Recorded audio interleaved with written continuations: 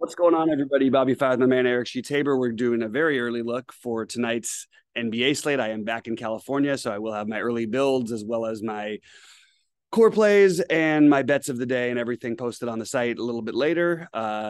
Curious to know how it's been going, Cheats. How'd you do last night? Anything good? I know it was a weird little four gamer, but No, not really. I didn't really feel so well last night, so I crashed a little early. So I didn't. sorry. I was not really catching for anything, and I guess some of the later games got there for me, so I broke about even. Yeah. But nothing nothing major. I mean, just we'll moving on to a bigger slate with a lot more options. Yep. Really difficult. Yep. And for Friday night as well, we'll see what happens.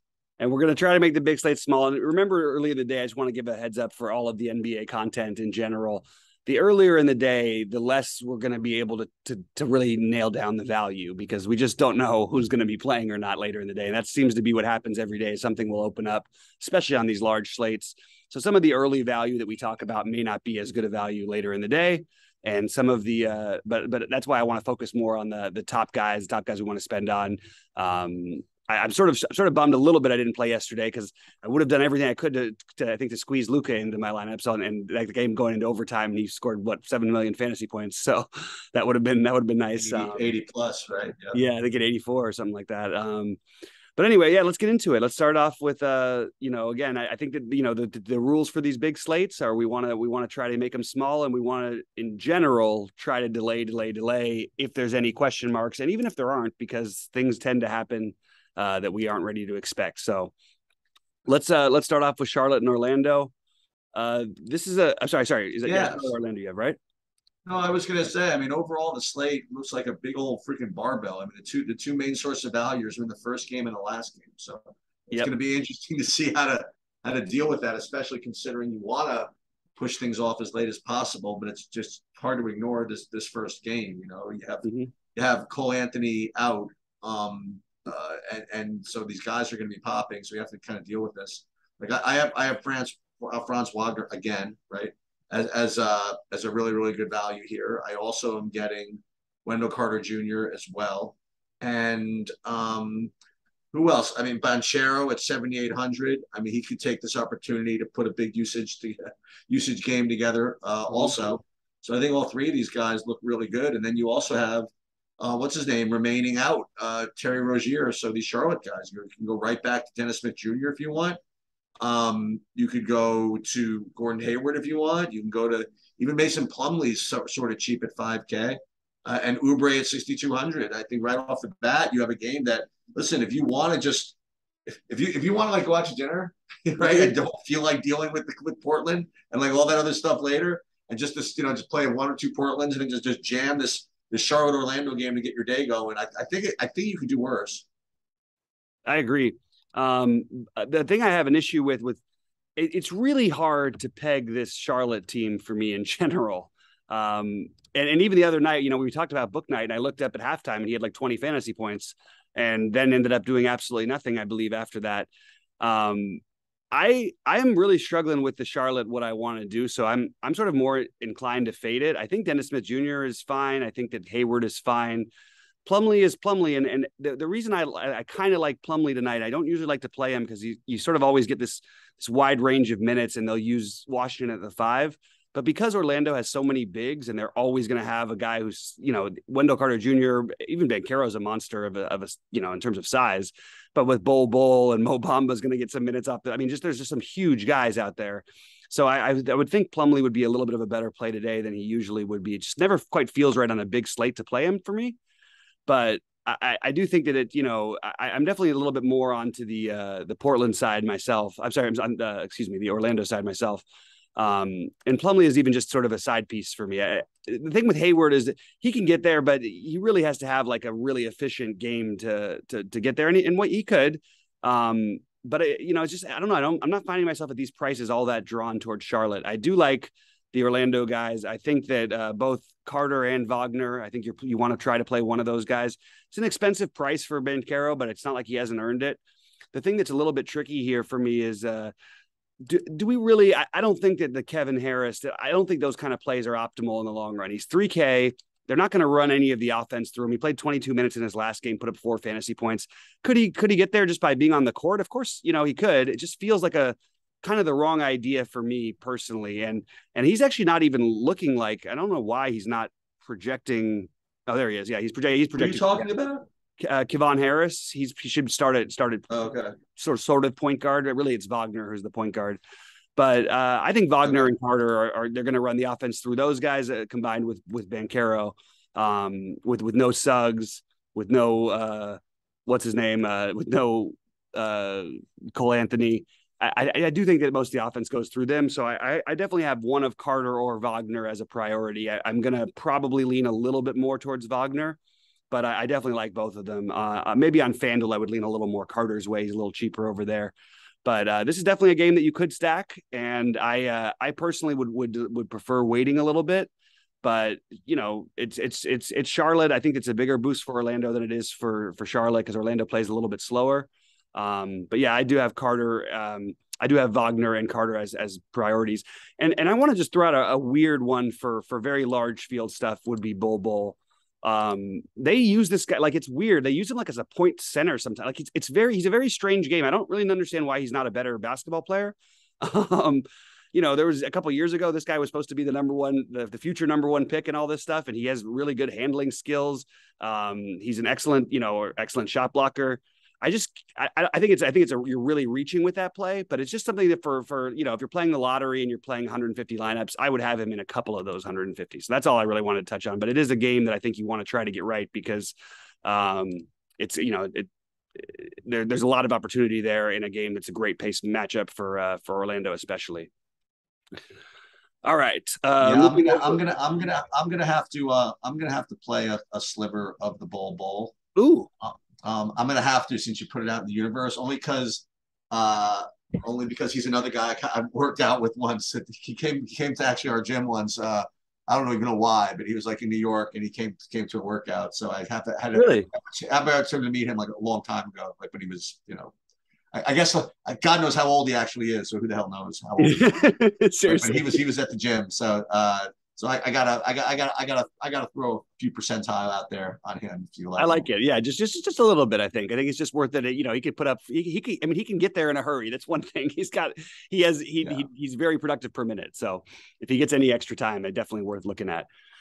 All right, moving over to the next one we have Atlanta, Detroit. Real quickly, I do think that we're supposed to have Jaden Ivey's questionable. So if Jaden Ivey is announced out, we'll know before lock. I assume he'll play, but if he doesn't, I don't mind the idea of going right back to Cade. We got one of the big, a nice Cade game against the same team the other day. He took 25 shots. As I sort of said, without Ivy there, the usage goes through the roof for him. So Cunningham only if Ivy's out, and I think he actually would be a really solid play. And then I have nothing from Atlanta. How about you? Well, let's see what happened in this last game. These guys just played. It's about a 230. I guess they were right around the total, I suppose. Yeah. And I was worried about playing Cade against DeJounte Murray defense, and he'd had a very, very nice game, actually. Yeah. He put up 48. Like I said, always got to do is even shoot marginally decent, and he'll get there. Yep. He really didn't even shoot well at all. Right. He was 11 for 25, but these peripheral numbers are just so big, Mm-hmm. and despite having 7 turnovers. I mean, and apparently, I think he had something like he had half of his assists. What I heard this on a podcast. I think it was like half of his expected assist total. So he should have actually had 12 really? On their numbers, just because they missed so many shots. So, I mean that 48 could have been a 60 pretty easily. Yeah, so I would take a shot. I mean, projections be damned. I mean, he's not really projecting all that great, but I know he has a ceiling, and that's what you're looking for in GPPs. So I would throw him in there. As far as the numbers go, I don't really get too much of this game. So I guess I'll just pass, with the exception of possibly just playing Cade just because. Yeah, it's pretty much where I'm at, and look, everybody who always comes in every day says Trae Young or DeJounte. We get it every question every day. The answer is usually neither. It's just going to be neither for this price. Yeah. Even though, look, can Trey put up 60? Sure, but there's a million other guys in this slate I'd rather play, I think. All right. You know what you're supposed to do? What's that? You know what you're supposed to do with Atlanta? This is what you're supposed to do. You're supposed to wait until DeJounte Murray's out and then fade Trey as chalk. That's what you're actually supposed to do. Yeah. Well, yeah, I think you're supposed to even take it a step further, possibly, and play like a John Collins or somebody else who could have a lot of the offensive firepower on the team, right, or something like that. Right. Yeah, I totally agree. I agree completely with that. All right. Cleveland, Boston feels like a game that I don't particularly want to get heavily involved in. It's not a good pace game. The guy who, again, is going to show up projection wise, and we haven't really seen the fantasy production, although Cleveland's playing well, he's doing his job. He's a really good real life basketball player, but we aren't getting the numbers there. I think you're supposed to wait for Jared Allen to be out, I guess. Actually, maybe you're supposed to fade him when even Jared Allen's out at some point. But I think you mean Mobley, right? Mobley, yeah. It's the one guy who I always sort of come back to. I don't think I want to play any Dean Wade even at 3,900, although we've seen him get there before. I have no problem with anybody. I mean, you're going to get some, I don't know. I no problem with these Atlanta with the Boston guys. It just feels like you're a little bit guessing, and it's not a good matchup to be guessing. So I personally am kind of off of this one for fantasy purposes. It's probably a really good real life. This could be an Eastern Conference Finals matchup. I really believe that. But I don't think I want anything to do with it for DFS.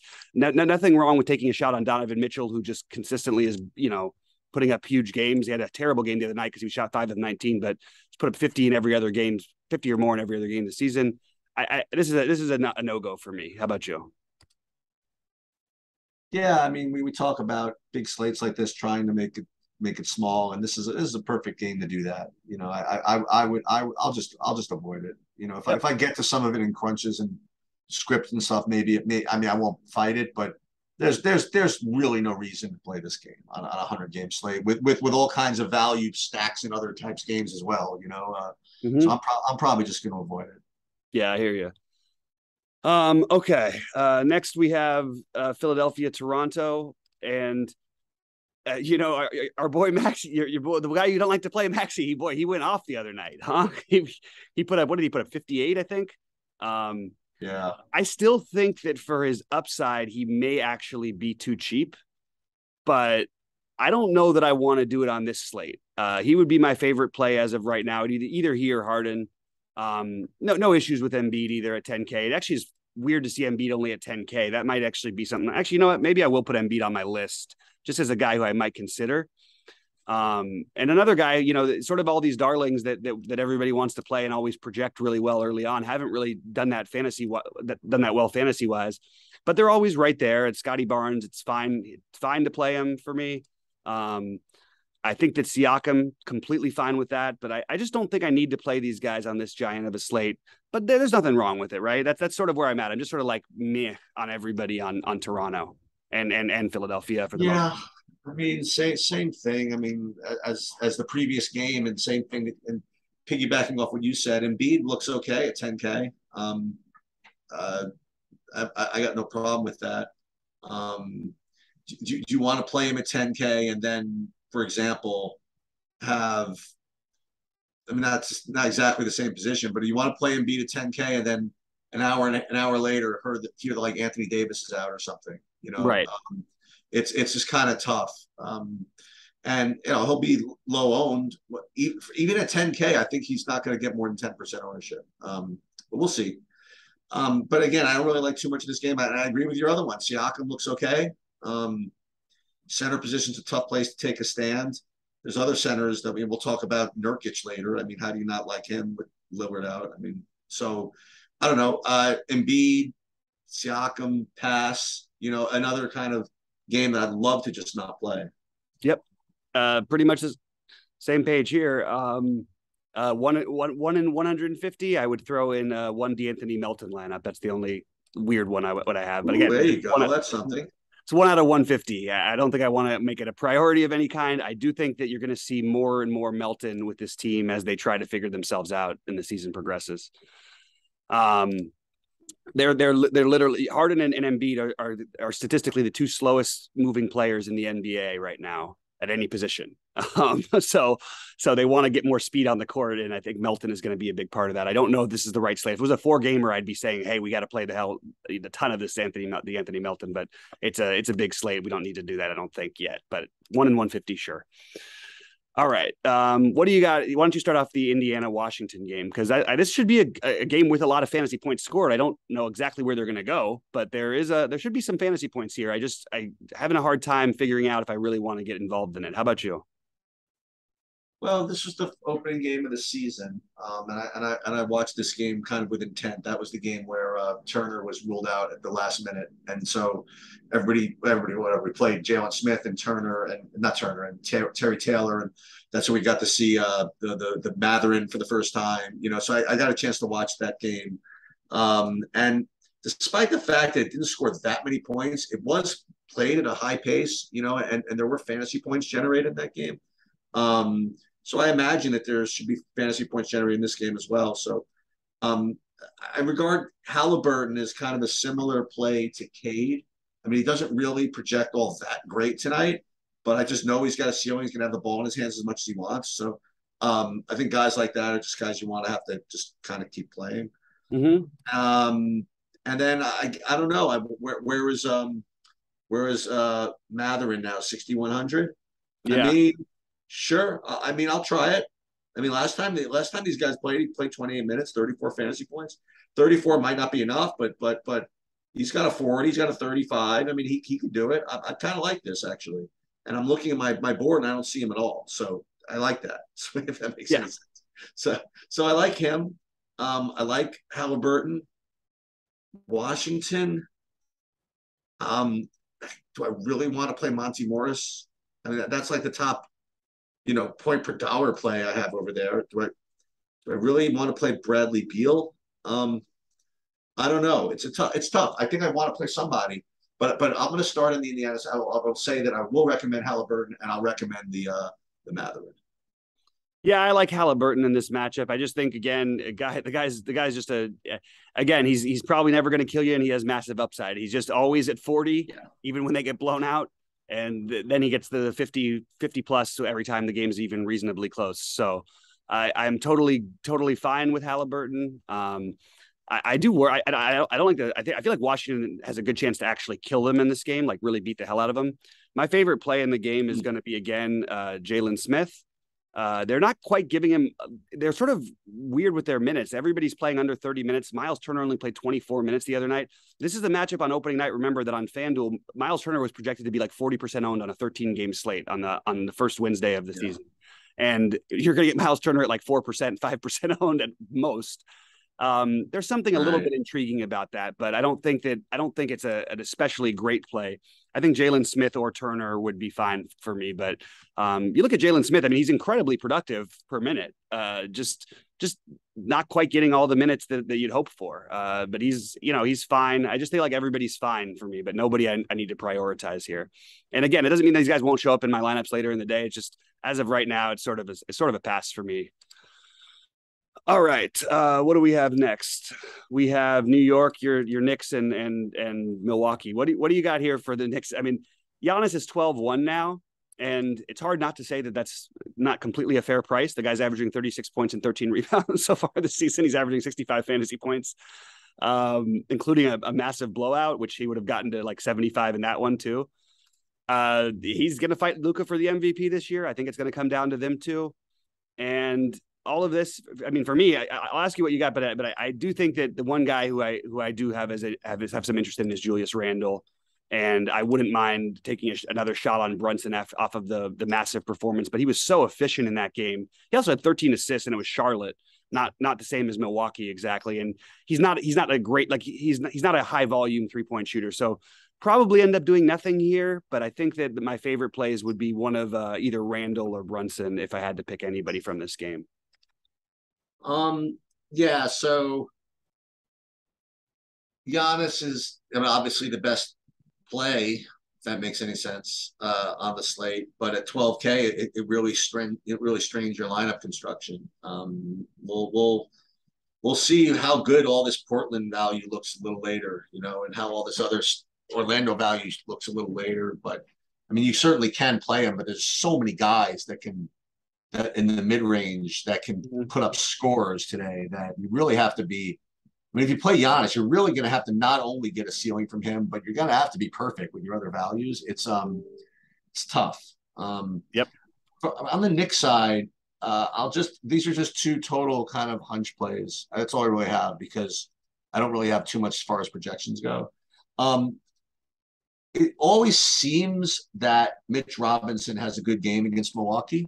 Okay. Um, I don't know how he's going to project or whatever it is, but I will take a shot with him. And the other guy again, a guy who also probably carry if this game blows out, they might give him some more run. I'll go back to Cam Reddish again at 3,800.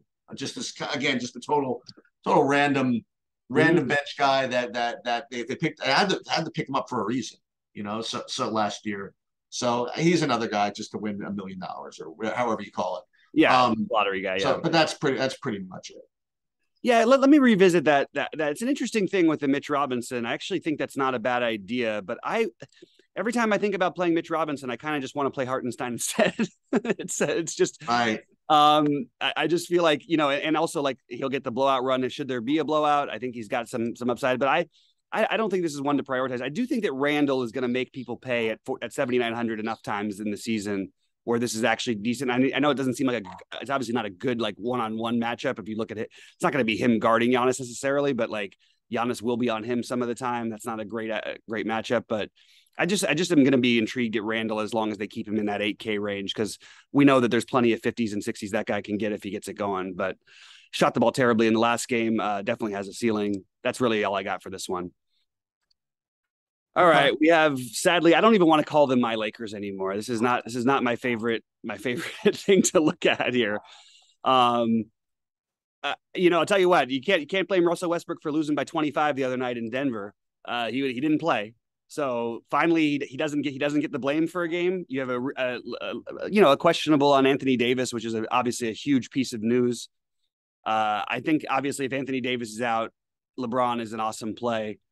Westbrook's actually at a price where if Anthony Davis is out, no one's going to play him even at 6,400. I would consider Westbrook if Anthony Davis was out. Everybody else is sort of meh for me. I think LeBron still is in play even if Davis does play.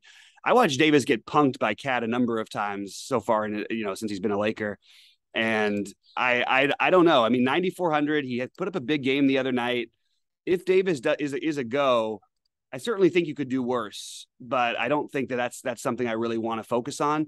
And then it's really hard on this Minnesota team who's been really bad so far this season. All I can keep saying is that the guy who I'm going to always make sure, no matter what, I like, if I'm playing multiple lineups, I will always have 10% of Anthony Edwards as long as he's below 9K, because he doesn't like just get there. When he gets there, you're getting a lot of 30s out of him. But when he gets there, he's putting up 60s and 55s and things like that. Like he put up 56 the other night. I think he's the only guy who I really have interest in because of all the bodies there. But that's pretty much all I have there. Yeah, so I have to apologize. I when I was talking about playing Embiid and worrying about the Anthony Davis news, I thought that the Laker game was in LA, so I thought it'd be later. It actually is 8 o'clock, so you'll any luck have whatever you need from the Lakers within a reasonable period of time. I kind of I'm kind of into the idea that you kind of floated a few days ago that maybe Westbrook doesn't play another game for the Lakers. But Well, I don't know if you I floated think he that. will, especially after they get that smashed. But I don't know if it'll be tonight. Sorry. Yeah, I kind of like the idea that he just doesn't play anymore and gets shipped to Miami, like you said, or something like Mhm. that. But anyway, they could really get tooled on in this game. I mean, especially if Anthony Davis isn't playing. We'll see what happens. Mhm. Um, and you should be prepared somewhat for what to do if Anthony Davis is out. I mean, you'll see what to do probably based on projections and what the starting lineup is. But I'm looking at what happens if he's out. Like who plays? Like Juan Toscano Anderson, Damian Jones. I mean, I don't know what they do. No, if Anthony Davis is out, I don't. I mean, they'll probably will force another big in. So I think that the Toscano Anderson, but I think that is possible. I think that you might see Damian Jones even start in a matchup like this. I think that would probably be what they do. But my guess is I Davis. mean, the Minnesota has two centers. Yeah, I mean, two bigs on the court all the time. They can't play LeBron at the 5 in this matchup. Even going, and it won't work going Right. small either, because they'll just get completely smashed on the boards. They'll have no chance at all to compete in this game if they don't put a big out there, in my opinion. And it's going to have to be, and really the only other bigs that, the only other big, they have Wenyen Gabriel and Damian Jones, but that's only if Anthony Davis doesn't play, obviously. And if Damian Jones starts and is not playing, I think Damian Jones is the a guy you're going to absolutely want to force in, or Gabriel. Well, I'll get back to the Lakers in a second, but from the Minnesota side, again, I'm just gazing at this. It looks as though Cat's too cheap at 8,800. If I had to pick between all these Minnesotas, maybe I'm just biased because I see the 8 in front of his name that I don't think I've ever seen before. I mean, not like a long time at least, but hasn't paid it off yet this year though. No, I know that. That's the thing. I mean, they're good. They're pretty freaking deep. So yeah. Deep into the starters. They're good. They're good in theory, anyway. Right, that's true. Yeah. But from the Lakers, I'll give a basketball take if you could figure this out. So, I mean, remember we've talked about Rudy Gobert and Rudy Gobert defense like a while, and basically the idea is that Rudy Gobert, kind of as a defender, is, I don't want to say a fraud, but he's kind of like overrated somewhat. I mean, he's really good at like leaving his man to get block shots. You know what I mean? Like that, exactly the greatest like on-ball defender. Right. So if you can find out, and one thing that LeBron is really good, I mean, probably the best in the history of basketball at is driving and finding guys for wide open threes. And if you could know who the Lakers like best 3-point shooter is, that's going to be on the court, it's possible that you want to win like $1 million or whatever it is. And you think that maybe you can get that situation where he's coming off of he's driving and kicking when Gobert leads his people. You know what I mean? Mm-hmm. I don't know who that's going to be. Like Austin Reeves, Kendrick Nunn. I mean, I don't know who's going to be out there shooting threes, but whoever that is going to get some good looks. So that's stupid basketball take, but it's just something I figured I'd bring up. Mm-hmm. But overall, I mean, to be pure, if Anthony Davis is out, LeBron is. I think you have to play him. I mean, I really do. He's certainly the only way the Lakers will stay close. I mean, to say the least. And he's gonna, you know what I mean? Just on even if you only get 3.5, 3/4, I mean, you know what I mean? Like there's nobody else, no Davis, that's gonna do anything. So, and I'm obviously presuming Westbrook is out, right? So if it's, I think Westbrook plays for what it's worth. Just well, then it could be a little different. Okay? Yeah, but if LeBron's all by himself out there, it's kind of a tough fade, regardless of blowout risk. Yep. Yeah, and I hear you with that. The only thing I would add about LeBron is he hasn't driven the ball at all this year. He doesn't attack the basket anymore. Okay. All he does is stand out and shoot 3-pointers and pass out of the high post. He still gets his assists, but he stopped driving. Okay. Look at his free throw numbers. I mean, he's averaging what? 4 or 5 free throws a game. This is a guy who's usually in the 10. Instead, he's shooting. Getting older, doesn't want the contact. Exactly, and but again, so look, if Anthony Davis is out, I'm pretty sure I'm going to end up with Westbrook in some lineups. I'll just say that I'm almost positive I will. I just can't see how they need another creator, and it's just he's the only other guy. He plays hard attacks. Well.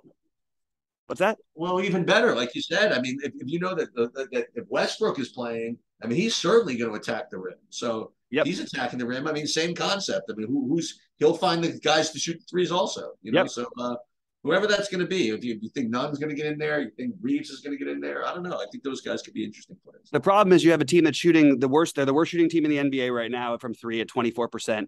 So they just have to make them. But again, those numbers are going to come back to some sort of a mean, even if it's 33%, which is a bad number. But that they'll at least it'll even out at some point. So I hear you with that. I just can't find a 3-point shooter.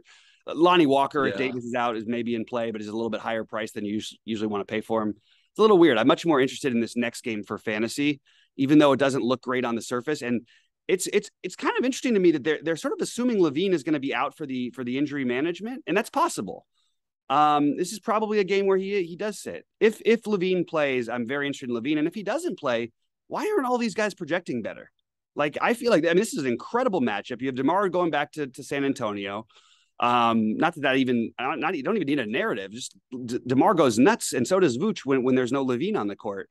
So I would say one of DeMar or Vooch, if there's no Levine, are going to be priority plays for me. And this is a good pace matchup with a team that can't defend. So I'll actually say that I'm going to be heavy on those guys. I also want to include with those guys that you get some value. You take a shot on Kobe White or Alex Caruso. Ayo Dosunmu, everybody always, he looks like it's too much for him. He doesn't do all these things. He puts up fantasy points, and all of these guys. So I actually think this Chicago San Antonio game could end up being the other game, one of the other games to target on this slate. The problem is with San Antonio, we just don't know ever what to expect. They moved Josh Richardson's price up to 5,400, and to be honest with you, that's probably even reasonable. They're just so inconsistent with their rotations. I mean, with Vassell out, with everybody out, they don't have any other usage guys. So I would consider Richardson again. I'll be very, very high on the guy who's going to project incredibly well is Sohan. Hasn't really put up a game that makes him worthwhile yet, but I'm open to it. Trey Jones, I don't know yet who I want to play from their side, but I think that maybe the answer is as simple as we go for Keldon Johnson or Podol. But I would say just the Chicago and San Antonio game in general is going to be one that I try to target for a stack, assuming that Levine is out. That's all I can say right now. Yeah, I don't quite get either why the Chicago guys are not looking as good on the projection sheet. I mean, I'm looking at these guys. It's so funny when you do it from my perspective here. What I literally thought when I first was looking at the rankings or whatever, I thought that for whatever reason the models just didn't pick up the whole game, the Chicago side. I mean, I was shocked that these guys were not projecting well. As a matter of fact, I mean, I'm seeing DeMar DeRozan showing early ownership of 4%, like for example, and I'm seeing Vooch as early ownership of 4%, same thing, and these guys projecting like 20th and 24th best values. I mean, all I can say is I hope it stays that way. I hope it stays that way. Right. I'll try it. And on the San Antonio side, I think that those guys are all still in play. I mean, like Sohan, like you said, is going to project to be the best, but Trey, I'll go back to Trey Jones and Josh Richardson and Podol and all these guys with no Vassell and even Keldon Johnson 7,200. You feel like you shouldn't play him, but why not? You know what I mean? Like we have no players, so someone's got to take these shots. Someone's got to get these rebounds. So listen, I mean, I think Orlando's going to get a ton of ownership. I think Portland's going to get a ton of ownership, and I think this game could be. I think these ownership projections are accurate in the end. I think that nobody will play this game, and I think that there's a good opportunity to take advantage of it. Yeah, I think people will end up on the Spurs, but I don't think they're going to end up on Chicago. Right. And you're going to have a pretty advantageous matchup against a team that I don't trust defensively in Chicago at all. So both teams don't play defense, and it should be a good pace game. I don't like the overs early in the season in general, but I like this over quite a bit. All right, Utah, Denver. Sheets, why don't you start this one off? And what are you looking at here? Because nobody looking great on the Utah side for me. Yeah, I don't have anything from this game, honestly, with the exception of you have to talk about Jokic, right? So he's 11K, which is it's very reasonable actually for him. I mean, it's 11K is not the same as 12K, and I think that I can see why Giannis would project at 10% because he's 12K, but to Jokic projecting at 10% or less, he's only 11K. And he's got, I think that's safe. I think he's got the same ceiling as Giannis. I really do. So if you're going to try to struggle to get Giannis in, I would probably encourage you to play Jokic instead. Now, Jokic is projecting 5 points less than median projection, and that is what it is. But I mean, who on earth is going to guard him in this game? You know what I mean? Absolutely. You're going to get either, but what happened is, remember, we said that in the first game of the season, and Utah waxed them. They just beat the hell out of them. Right. Yeah. So you know what? Even more to the point, I think Jokic is probably a freaking smash in this spot. You know what I mean? And even, oh my God, I was going to say maybe they'd have to throw Walter Kessler, but even he's questionable. Mm-hmm. I mean, I think that Jokic goes off in this game, and he would be my. I would prefer him as a spend up over Giannis. I think there's equal blowout risk in both games.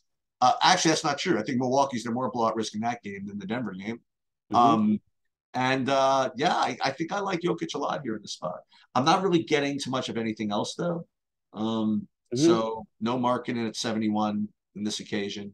So me, it's just basically Jokic or nothing. And I think I might play him. Yeah, I love the Jokic idea.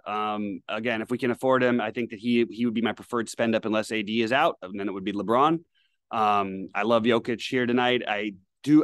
My prediction for this game is that Denver returns the favor and wins by 25. Yep. I think they beat him Yep. easily. I Yep. think Michael Porter plays, Yep. even though he's questionable. And that's really that's all I got to say about that, I guess, is what they say, because all the prices are, I mean, look, they're making it tough on us now, Sheets, that they are not making it easy with the pricing again. We're not going to be able to take shots on They gave us a break for the first 3,400. week. I told you, That's what it is. Yeah. And then all of a sudden everything just drastically changes. So kudos to them, because it does make it harder, which will give us edge in the long run. And again, we're going to get value to open up. And when that does, I do think that Jokic, even in 3 quarters, is going to put up 60 fantasy. I really think he's going to have a big game tonight.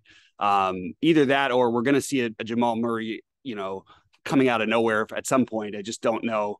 It feels really, really hard to make that play yet, but there's going to be that Jamal Murray 50 fantasy point game, probably 40 real life points coming up pretty soon. I just can't believe that he's going to stay down this long.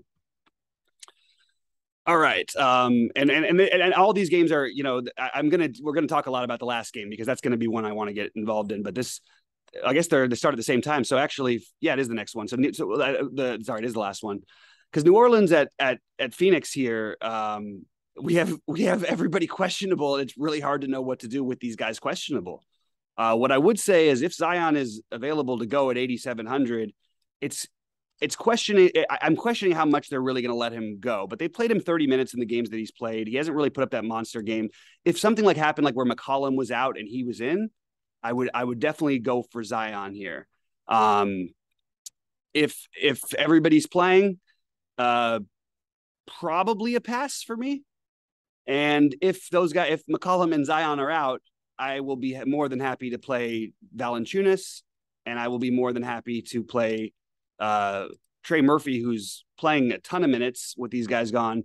But I don't think that it's like a great play against Phoenix here. And you got Herb Jones and Alvarado also questionable. So this is a really big spot, because you're going to have if all these guys are out, I mean, guys like Devontae Graham are going to start showing up.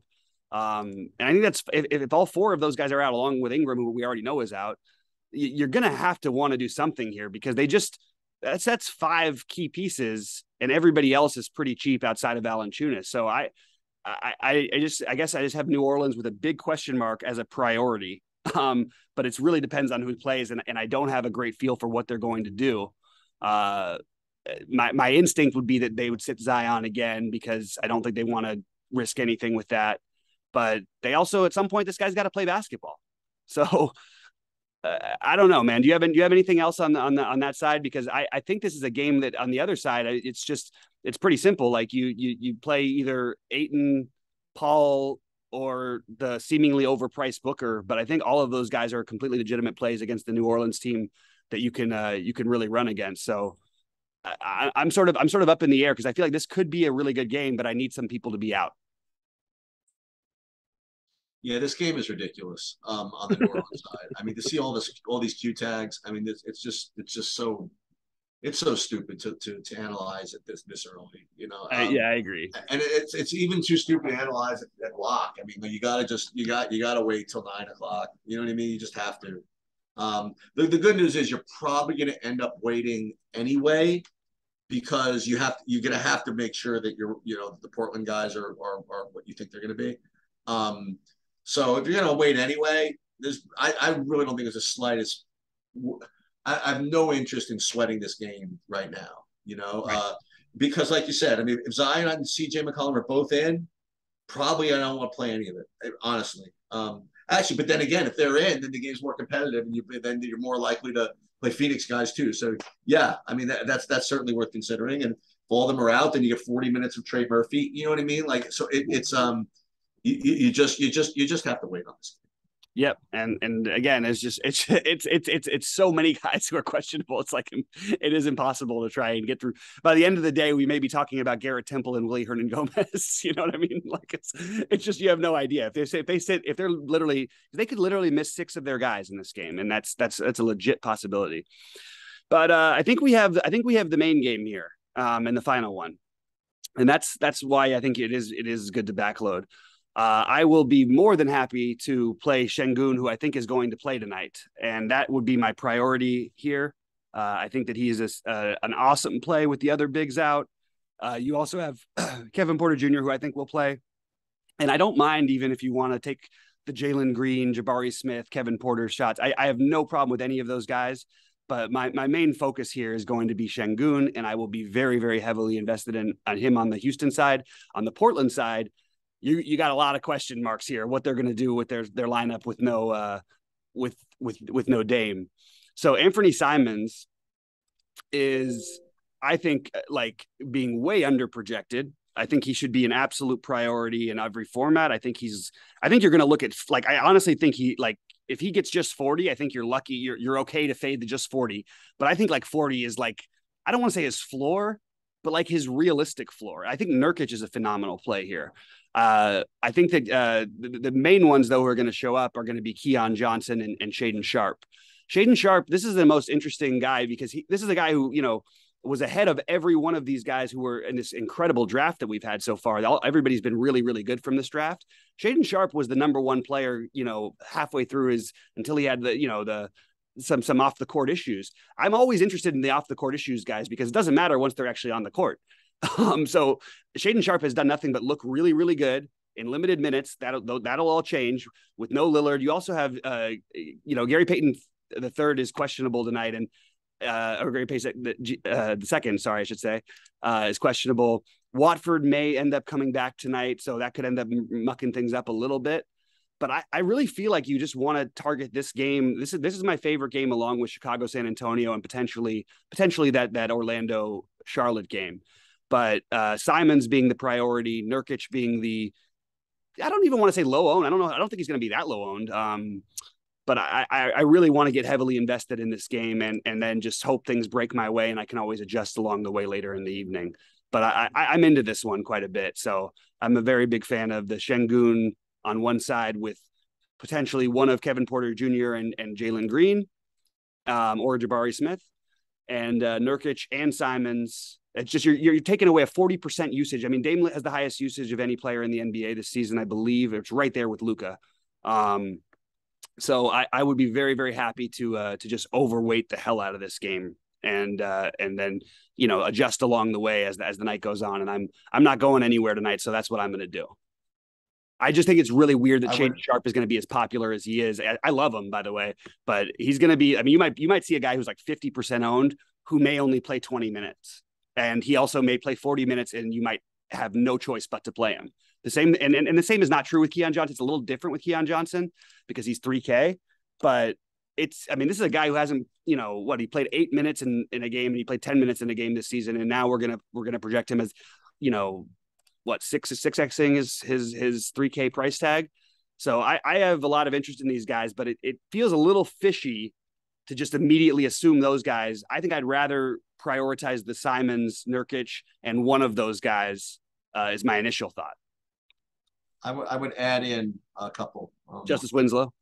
I would add in Justice Winslow at 3,900, and I would add in Josh Hart at 6,600. I think all these. I mean, you already played 57 minutes a game or whatever, Josh Hart. So, yeah. I mean, I don't think people really realize like how much just usage Lillard eats up. And when he's out, this is all these guys get bumps. Now again, you could get cute and say, well, is Josh Hart really going to get the type of usage that Lillard had, or is Nurkic really Nurkic isn't going to bring the ball up the court? What is that? It just all flows to everybody else in the court. It just does. Absolutely. It's not like Keon Johnson going to say, okay, I'm going to beat out Damian Lillard. You know what I mean? It just doesn't work that way. Right. And it's not as though Shaedon Sharpe is going to say, okay, More likely he tried. It's more likely if anybody tries to do that, it would be Simons. But Simons is just shooter. You know what I mean? Like he's not gonna be the point guard. He's Oh, not gonna like I do. don't know about that. I mean, he was. If you look at his game log from the end of last season, everything was Yeah. 50s and 60s, and now and he's getting a million Okay. assists. That he will be Okay. that guy without Dame, in my opinion, unless it's Nurk. Okay. Yeah, sorry, that's just throwing that in there. But it is kind Okay. of weird because then I'm using both of my center spots in the last game, and that feels a little bit odd because we like some centers that we talked about earlier. Because I really like Şengün, assuming that he plays tonight. I mean, we haven't even seen him play minutes yet, and he's still averaging 30 fantasy points a game, and he's playing 20. He hasn't played more than 27 minutes. You would think that if he's able to come back, which he's probable for tonight, and it's been an illness, so there's no physical injury there. I feel like Şengün is like, I mean, I don't even know how not to play him here. And I like the idea of playing them both. It always worries me to play two centers against each other, foul trouble and whatnot. But this seems like the game you want to get into, and you want to have a lot of pieces of. So I'm very very high on this game in general, which is kind of nice that it's the last game because it's not nice if you want to go have a nice Friday night. But I will be at home with the fam for Friday night with my kid and our family, so I'll be able to check every 20 minutes and make sure see who's in and who's out and who's starting and whatnot. But I do think you want to highlight the first, like you said at the very top, the first game and the last game, and I would mix in the Chicago San Antonio in between, and that's sort of where my ownership's going to go tonight. All right. I will be there to join you. I will be there to join you for Awesome, live later, great, and I will see you then. great. All right, good luck to everybody, and let's make some money. All right. Later.